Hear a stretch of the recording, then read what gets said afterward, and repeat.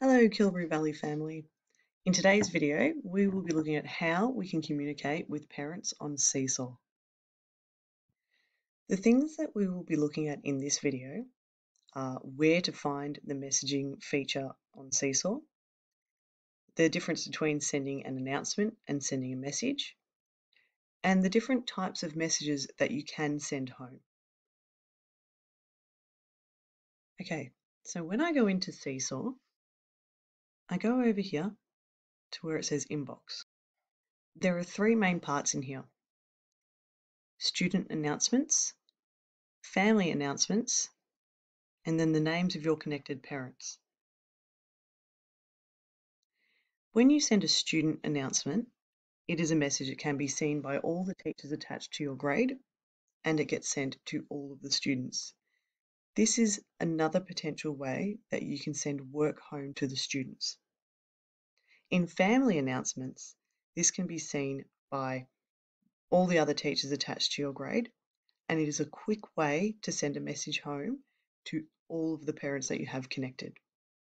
There are also private messages, which are messages that can only be seen between you and that particular parent.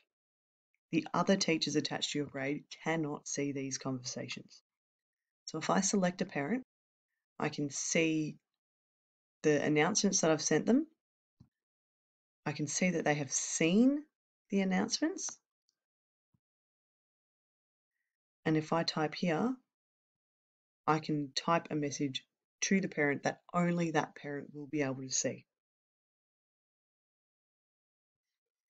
I will be putting together a template of a message for you to send home to parents.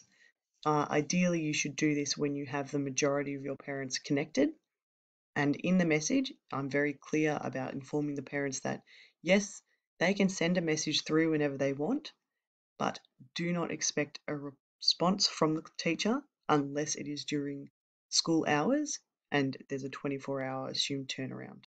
It is also important to know that parents cannot initiate a conversation. Even if the parents are connected, they cannot make conversation with you, send you any private messages until you have sent the first welcome message to the grade.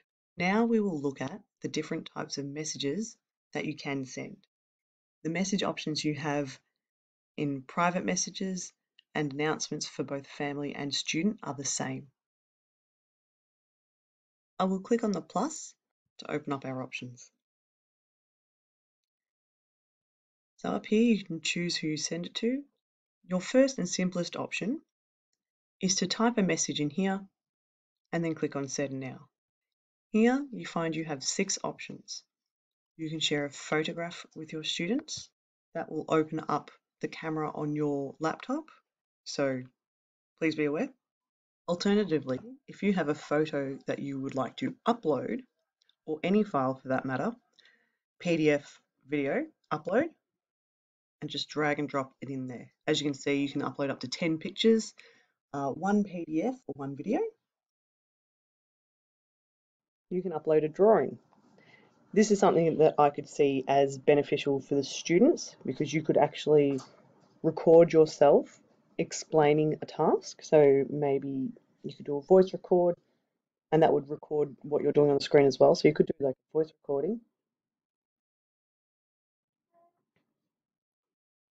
And you could explain how we're going to do additions, making sure that we're putting them in the correct columns with carrying. Yeah, you could do something like that if you wanted to. If you wanted to, you could add a note, but that's essentially the same thing as typing a note as you would in the normal screen, so I wouldn't really worry about that one. You can send a video. Now remember, this is going to bring up your front-facing camera. And if you wanted to, you could upload a video of you sharing a book with your class, something you could do, or another explanation video. So this is another way you can communicate with both parents and students, or you can provide them with a link.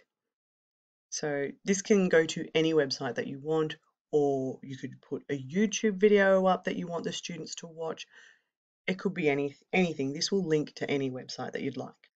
After you've attached whatever it is that you want to attach, You can still make a comment here as well, maybe describe the video you've attached or the link on what you want them to do with it, and then click on send now, and it will send it to who you've chosen to send it to. Well, I hope this video has been helpful.